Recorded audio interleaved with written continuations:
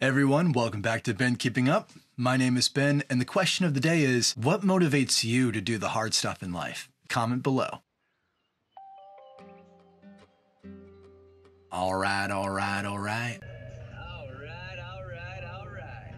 Today we talk about when to start, how to start, what to start, why to start.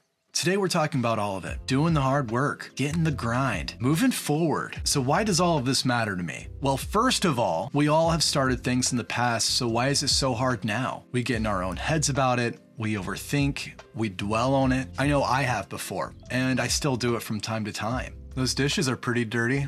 That pile of laundry is getting bigger and I probably shouldn't put it on the floor. I really should work on that project, but my phone is just so interesting.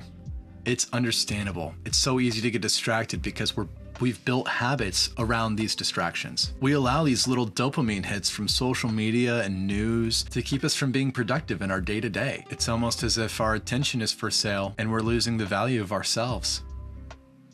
This should bother you. This should worry you. Time is the only thing that we all have in common. We all have the same amount of hours in our day. We need to be intentional with our time too. We don't want to work hard all of our lives, shoot for retirement, and then not be able to enjoy it. So here's a little thought experiment. Imagine every minute in your day is $1 in your bank account. So when you start the day, you've got $1,440 in your bank. At the end of the day, you've got $0 in your bank account. Either you use it or you lose it. So how do we spend our money, or how do we spend our time? You have just as much time as Jeff Bezos, Elon Musk, Bill Gates. So where do they invest their time?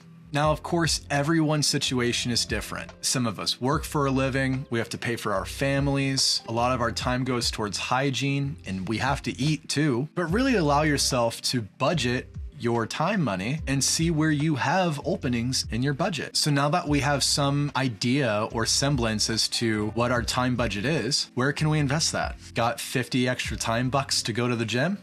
Check. Got 30 extra time bucks to read a book? Check. Got 15 time bucks to stay on top of your cleaning so your house isn't a mess? Double check. It's about our intention to invest in ourselves. So how do we start something? Maybe that pile of dishes is just a few days old and it's becoming too much for your mental capacity.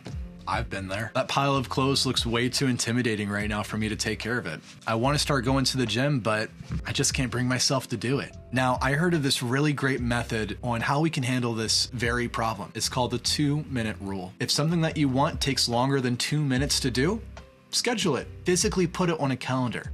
Put it in your phone. Make the time for it. But if it takes less than 2 minutes, just do it. Get it over with. The longer that you wait, the more you're going to justify not doing that thing. You're going to think of reasons in your head as to why you shouldn't do it right now. And then you regret not doing the thing.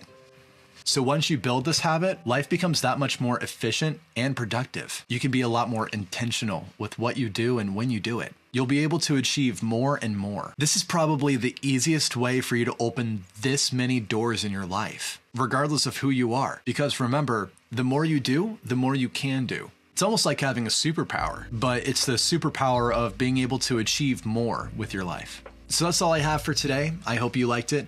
Please feel free to leave me both good and/or bad feedback in the comments section. I would love to be able to grow as a channel and learn more and more about how I can best make these videos entertaining. Feel free to check out some of my other content up here. Otherwise, good journey, safe travels. Peace.